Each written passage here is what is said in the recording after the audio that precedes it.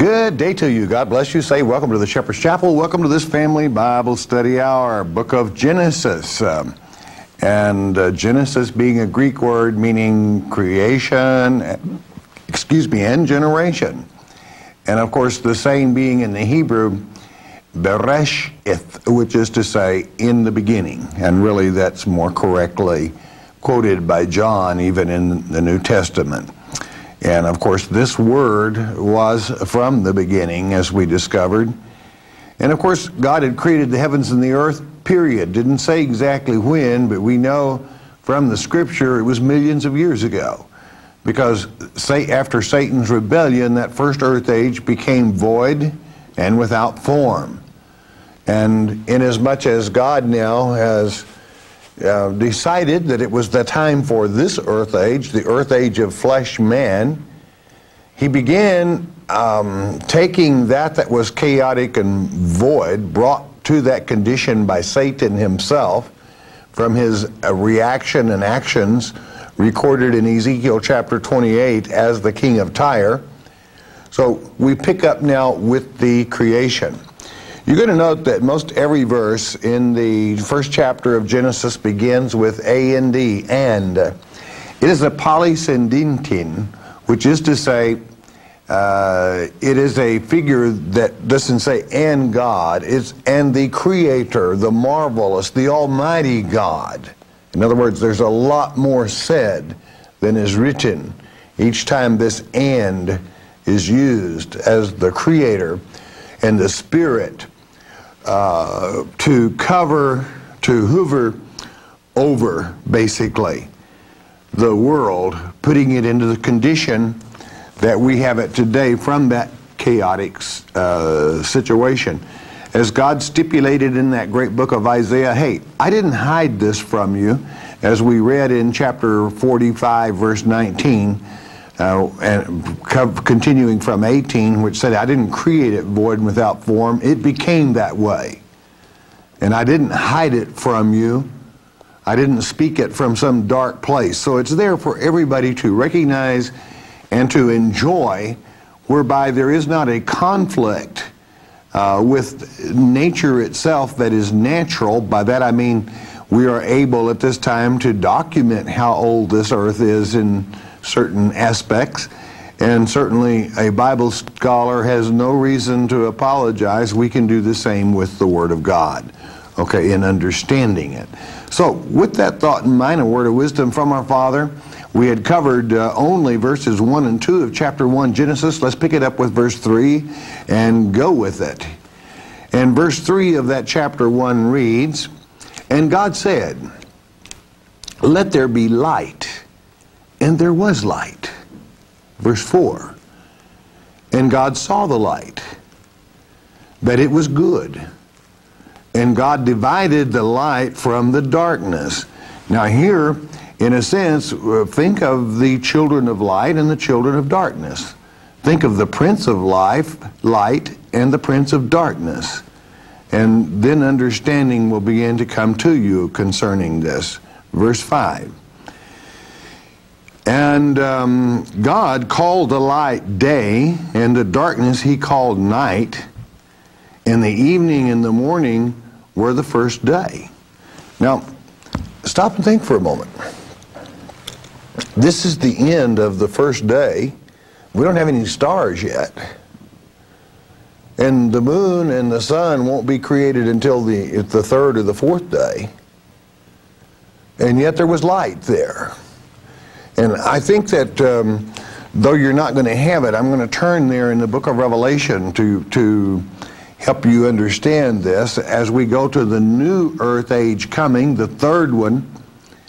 And let's read in the verse 23 of chapter 21 of the great book of Revelation, which is the eternity.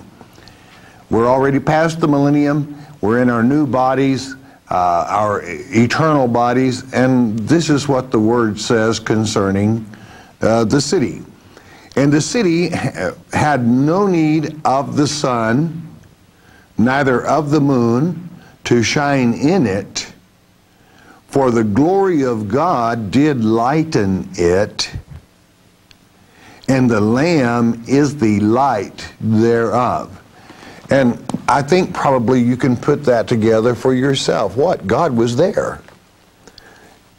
El Shammah in the Hebrew tongue. The last words in the great book of Ezekiel are even Shekinah, which is to say, in the Hebrew tongue, the glory of God is present, creating that light. And light always gives life. God is the life giver. So it was the Spirit of God that lightened the world and dispatched the darkness at that time. It was not the light we know of today as the sun and the moon. Now, sometimes you have to close your flesh eyes to open your spiritual eyes to understand and grasp what it is our Father wants you to know. So know that compared to His brightness, His glory, that He is, in fact, the only light we need. All other light is provided by Him for us and for the creatures of the world. So the light that is spoken of here is not what some would think, but is the very presence of God. I can think of no other term to put it in. This also comes to that point that it can separate the children of light, day, from the children of darkness. It's important for you to note, you could almost, you can teach Revelation from this book practically in much of the New Testament. Because inasmuch as the children of the day are in the light and the children of the night being in the darkness, being the prince of darkness, Satan, so we see the set aside ones that are never, in other words, if you are in God, He is with you, so you never walk in darkness. You're a child of light. It is for this reason that all prophecies given concerning God's children are given in days. That's solar, the solar calendar. And all prophecies given concerning Satan are given in months, which is to say moons or the night or darkness. And the moon calendar is quite, just frankly, it's chaotic. It is a mess to keep up with the moons. The solar calendar is perfect because it never changes. The spring equinox happens the same year in, year out. It is for that reason that Shepherd's Chapel goes by the solar calendar in determining Passover even. Okay, enough said. You get the point. God was with us, light was there, and the light was good. Why? It was our Father. Verse 6. And God said, let there be a firmament in the midst of the waters, and let it divide the waters from the waters. This is, let there be an expansion. Now, bear in mind, I want to draw on your memory a little bit. Back in Isaiah chapter 45, verse 18, God created the earth out of the water, not in the water. But in that katabol, that overflow of Satan's rebellion, there was a flood that would make Noah's flood look like a spring shower. I know some will resent that, be that as it may. Yet all the destruction, and you can still see signs of it in this world even at this time. We now have the North Pole 90 degrees, 90 miles rather, it's set over from true north, which according to where you are on the globe, all pilots have to correct their compasses because of that, anywhere from say normally 5 to 7 degrees. East is least and west is best. There's a little rhyme that you memorize to know which way to adjust the compass because of this earth being just a little bit off kilter. It happened instantly. We have found many proofs of this in remains, an instant freeze, and the reasons that cause an instant freeze to come to pass, and so forth. So we know that it happened, but here he's dividing the water back again, and he's not talking about the receding waters of Noah's flood. Verse 7. And God made the firmament and divided the waters which were under the firmament from the waters which were above the firmament, and it was so. In other words, he caused the water to recede. He put part of the water back into the firmament, which means into the heavens or atmosphere. And so it was. If you use your mind just a moment, you might know where much of that water came from that brought that flood to pass. If there was actually water overhead that filtered. Verse 8, and God called the firmament heaven, that is to say that was above, that expanse. And the evening and the morning were the second day. So in a sense he created Eretz, earth, and heaven on that second day for this earth age. Verse 9. Let me rephrase that, because that could mislead someone. He brought both the earth and the heaven into the day of this earth age. All right? The earth and heaven were both already here, heaven being naturally according to wherever God is.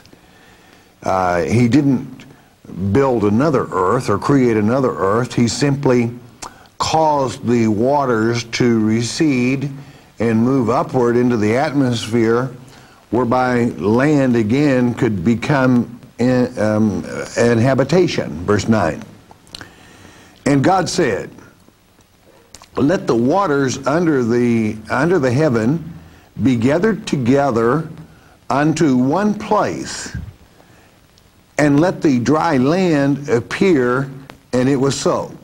Now, Noah's flood, it took several days, months, for the water to recede. Here, it was just bang.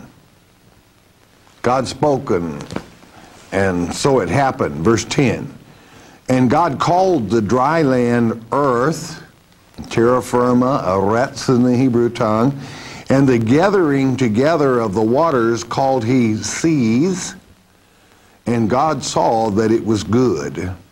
Not chaotic, not disturbed anymore as it was into a nothingness, tuhu vabuhu, and as we discussed in verse 2, but that it was coming back to that beauty that we have. Wonder when the plates moved and so forth. You know, we found those animals of African likeness in Nebraska at Ashfall. I mean, it's absolute. There's no getting around it. Rhinoceroses and camels and birds of Africa that died about 10 million years ago in Nebraska. So interesting as we look at how God moved this and how he moved that. Verse 11, and God said, let the earth bring forth grass, the herb yielding seed, and the fruit tree yielding fruit after his kind, whose seed is in itself upon the earth, and it was so. In other words, the seed to replenish itself was in itself after its kind, and that's the way God liked it. Verse 12, and the earth brought forth grass, and herb yielding seed after his kind, and the tree yielded fruit whose seed was in itself after his kind, and God saw that it was good. And God likes things to stay as he created. The man always wants to manipulate. 13, and the evening and the morning were the third day. Now, make note chronologically of these events and keep them in order in your mind. On the first day, God's presence. Second day, grass, herbs, fruit trees. I'm sorry, the second day was the creating of the land itself and allowing the water to recede where there were no trees. And God created new grass, seeds, trees, and so forth on that third day, and it was good. 14. And God said, let there be lights in the firmament of the heaven, that's in the atmosphere, to divide the day from the night. And let them be for signs and for seasons and for days and years. In other words, we were supposed to utilize the sun and the moon and as signs for seasons, with everything on its compass set with its rotation, whereby many might say, well, why do we, that's kind of foolish to talk about seasons and signs. No, it isn't. If you want to be a successful farmer, many times it pays you to pay attention. Example, if the moon, which is the reason that we have tide from the seas, oceans, if the moon can raise the water level 5 feet at a high tide, and sometimes much more, simply by a certain phase of the moon, think about it. Do you realize how many metric tons and acres are involved in that?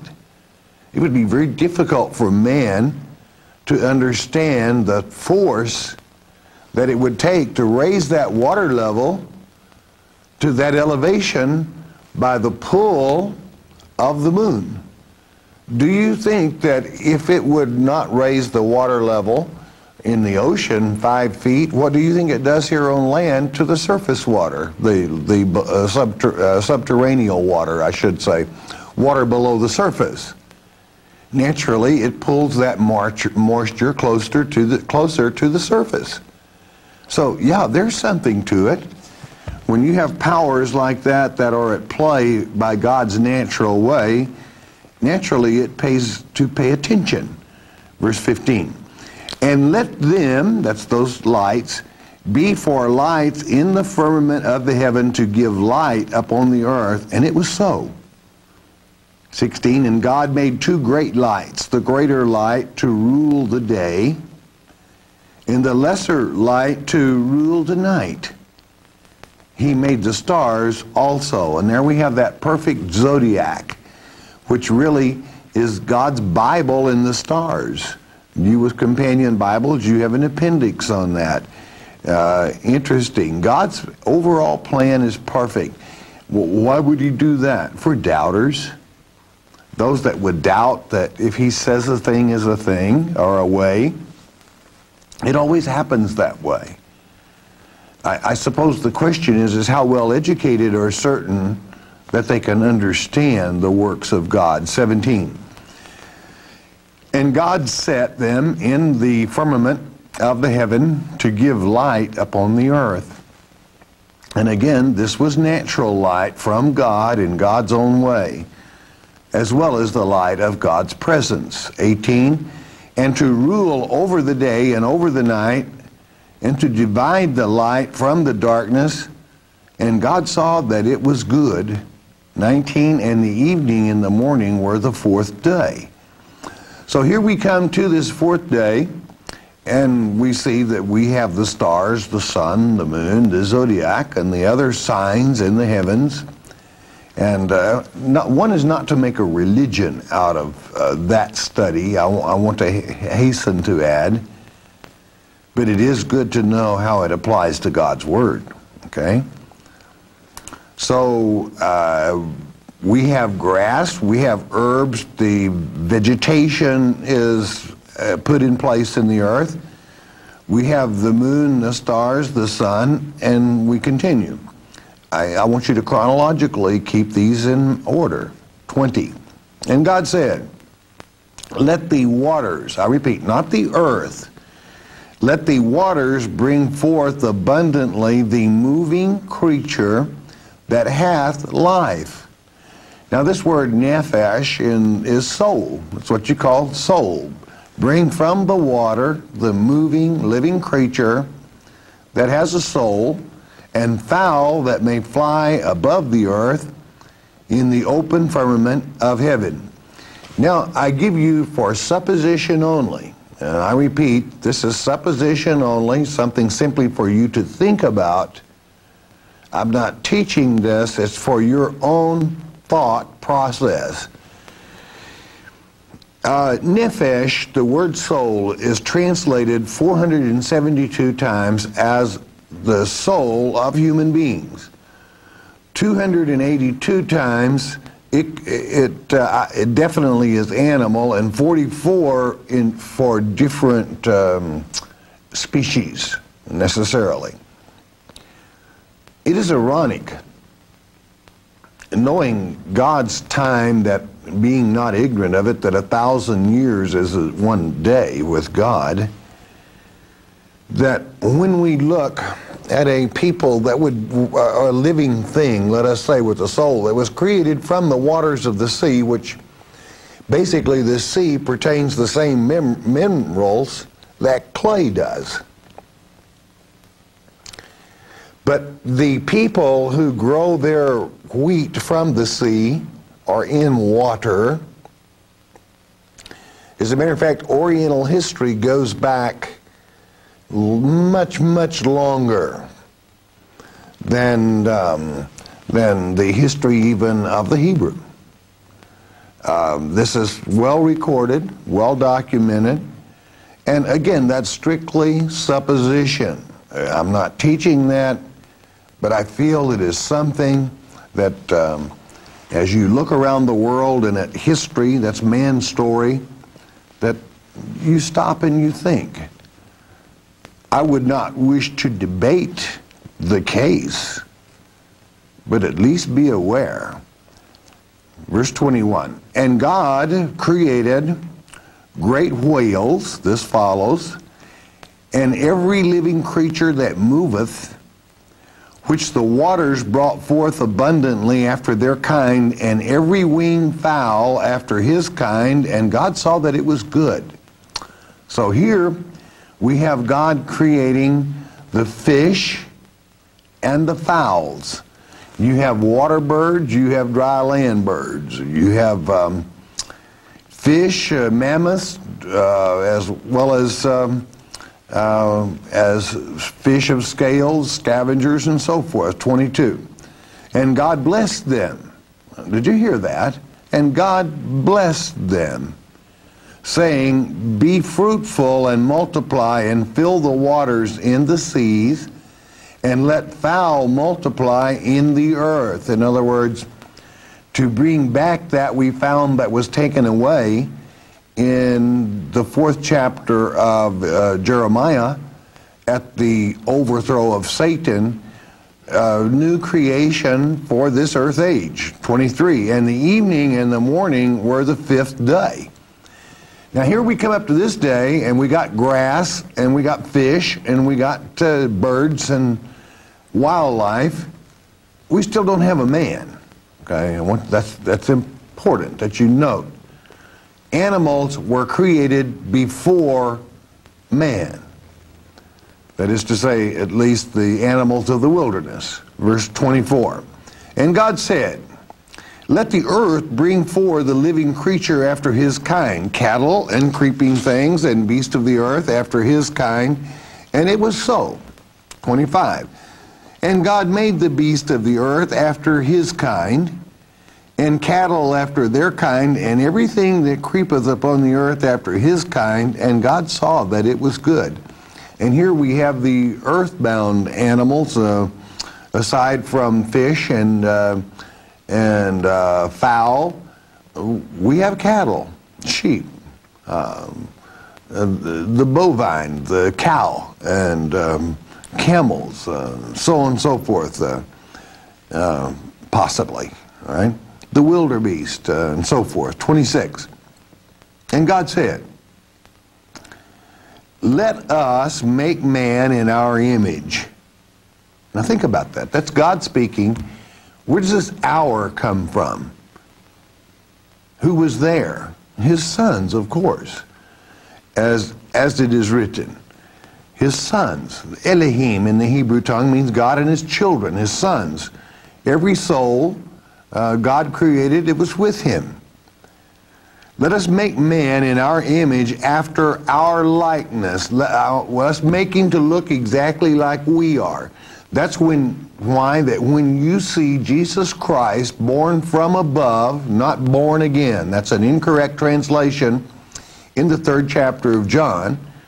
That's why God could say through the mouth of Jesus Christ, if you have seen the Son, you have seen the Father. Why?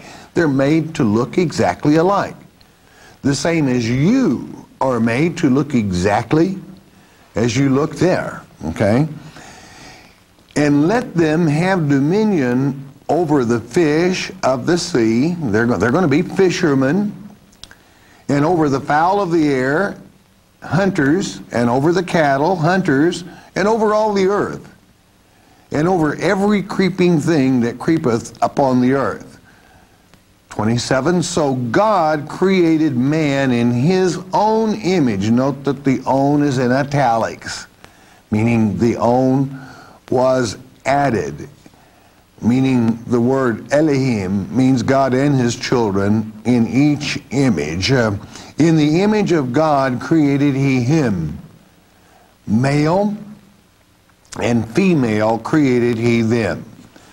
Now, it's important for you to note in this record of this 6-day creation that the male and female were created simultaneously at the same time.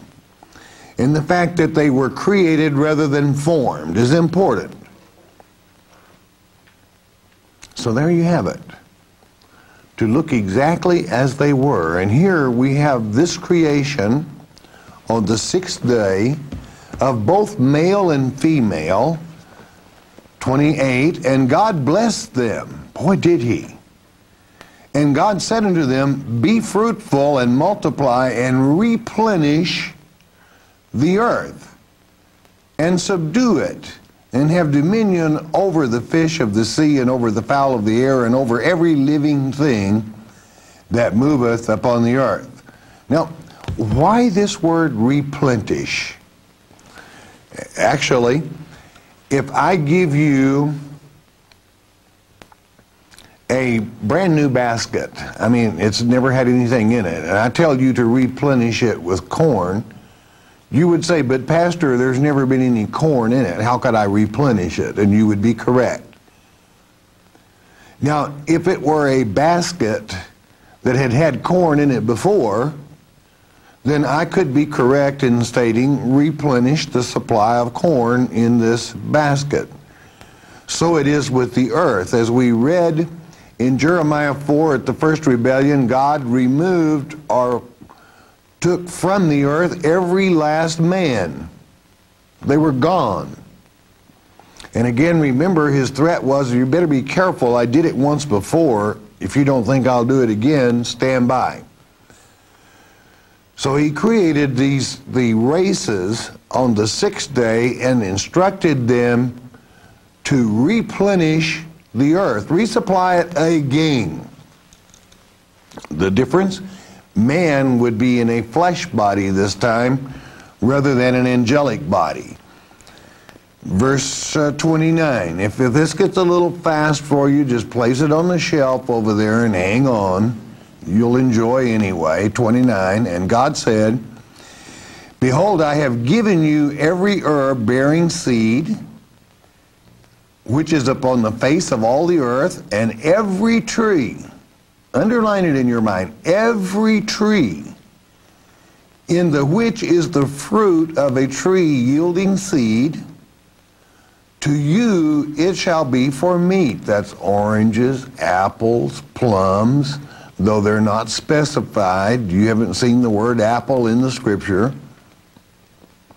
The word etz in the Hebrew tongue, meaning the fruit tree, you can partake of. No problem. 30, and to every beast of the earth, and to every fowl of the air, and to everything that creepeth upon the earth, wherein there is life, soul, nephesh, I have given every green herb for meat, and it was so. In other words, God gives them hunting, fishing, and rights as fruit gatherers, wild berries, this sort of thing. 31, the last verse of chapter 1. And God saw everything that he had made, and behold, it was very good. And the evening and the morning were the sixth day. It is my contention, and I do teach it, that when God created the races on that sixth day, that he created both man and woman at the same time, and populated the earth with the various races. You know, it has not been that many generations back to that 6,000-year period when this took place. I'm talking about the sixth day. And people, following the natural flow of things, stay as they are. We make small environmental changes. That is to say, evolution in a sense. I'm not saying evolution in the sense of a change, but simply that these marvelous bodies that God created will adapt to temperatures and so on and so forth by the thickening or the thinning of the blood and so forth, the ingenuity that man has in survival. But God created the races, both male and female, at the same time. And what did he say? He looked on everything, and it wasn't that it was just good.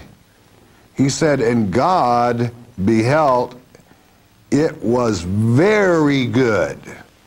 So this is why that no one had ever better apologize for their race in front of this man. Because God created every race the way he wanted it. And it was not just good. It was very good. Now, I don't want you to miss the next lecture, because we're going to get into an eighth-day man. That's why it's important, and that's why it's important that you chronologically keep in mind that he first brought the stars, moon, then the grass, trees, the fish, and so on and so forth, and then on the sixth day brought man on the scene and woman simultaneously, and to replenish the earth. But we're going to find out in the next lecture, he realizes that he's got hunters and fishers, but he doesn't have a husbandman, which means a farmer. So he creates another man, Ha-Adam, in the Hebrew tongue. It could only be picked up from the Hebrew manuscripts. I know of no one else that teaches as I do from these manuscripts in this manner. That does not bother me. I have studied it long, and I have studied it well. And there is no reason for racial tension when one comes to the understanding that God loves all of his children. He looks, and it is very good. And God creating kind after kind, that they're special to him. So to do what he created each of us to do. You know, we get this nonsense. Let's say that the Africans came from Noah's son Ham because he uncovered his father's nakedness. There's nothing natural about that unless you understand what uncovering your father's nakedness means. In Leviticus 18:8 and in Leviticus chapter 20 verse 11, you will find that that is to have intercourse with your mother or your father's wife. That's what the term uncovering your father's nakedness means. That's why they had to get Noah drunk, and they had to get Noah drunk first. And when Noah passed out, he seduced Noah's wife. That's why the curse fell on the offspring of that incestuous affair, Canaan. But they were both Adamic offspring from this Ha-Adam, as we will find. And they were naturally ruddy complected. So there is no way that Afro-Americans could have come from that incestuous affair. It's an insult to say that they did and that a curse was placed upon them. It wasn't. It was Canaan. God never deals in something unnatural, such as changing a man's color. That is the way he created it. So all races were created on the sixth day with the exception of Ha-Adam, which we'll discuss in the next lecture. Don't miss it. It's not really complicated. God did not teach these things in darkness. When you let God's word flow on its own, then clarity comes to the mind of the hearer and the reader. How perfect His word. Don't miss the next lecture. Bless your heart. You listen a moment, won't you please?